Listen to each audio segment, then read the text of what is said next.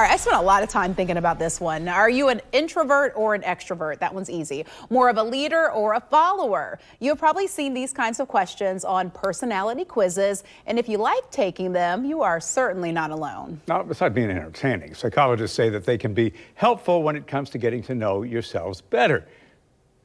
As humans, we are naturally curious. We have an inherent desire to know ourselves better. Personality quizzes are a great avenue for helping us to identify our traits, our reactions, patterns. They can be validating and enlightening.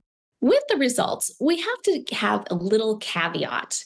We tend to look at the results under what is known as a confirmation bias. We tend to look for information that confirms the results of these assessments.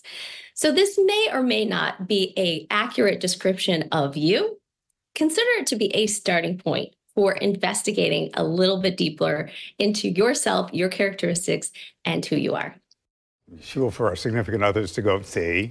Exactly. I own it. I own it. They can also help us connect to our friends, our family, and our coworkers. So we thought we'd try out, things among our morning show crew. This was so interesting. And all of us were talking about when we started doing this, we were thinking of other people and how they would answer. I'm like, I know that's Bruce. I know that's Katie. I was thinking about you guys. Yeah, we all were. The problem is that some of the answers are in the middle. I know. You even said it to me. You're like, you're neither. You're in the middle. All right, so let's do this. First of all, we had 13 two-choice questions, and we wanted to share a few of them. So first, if we had to stand in a long line, you have me, Katie, and Aaron said that we would chat with the people next to us. No doubt about it. Katie, you would do a full-blown conversation. I'm friends with a tree. Like, I love people. Yeah. And Aaron, I know you're sweet. It would be like just a natural conversation. I just wouldn't want it to be awkward, so I don't mind just talking to anybody. Jen and I would keep to ourselves. It's like when I get on an airplane.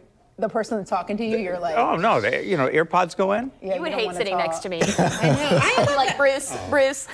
I thought that you might, at least Jen, I thought she might have been a talker. All right, Katie, what you got? All right, if you're going on a day trip to the mountains, I said I would just want to kind of get in the car and go. No plan, no nothing. But everybody else said that you would plan out where to go and what to do, which I respect that. Yeah, you need a plan. I need a friend with me that's going to map it out. Yeah. You just call DoorDash and say, bring me this, bring me that. You know what it is? I am flexible. But I need a plan to start with. Okay. And if we veer off and we do something different, I'm cool with it. But I can't just go, like, it makes me really anxious if I don't have I gotta have a bit of a roadmap. Yeah, definitely. All right, Aaron. So I said at the end of the weekday, I want to relax at home by myself. You all said you'd rather be with a group of people. Yeah. Is that true, Bruce? Yeah, I like being with a group of people. Yeah. It's the people you choose. Yes.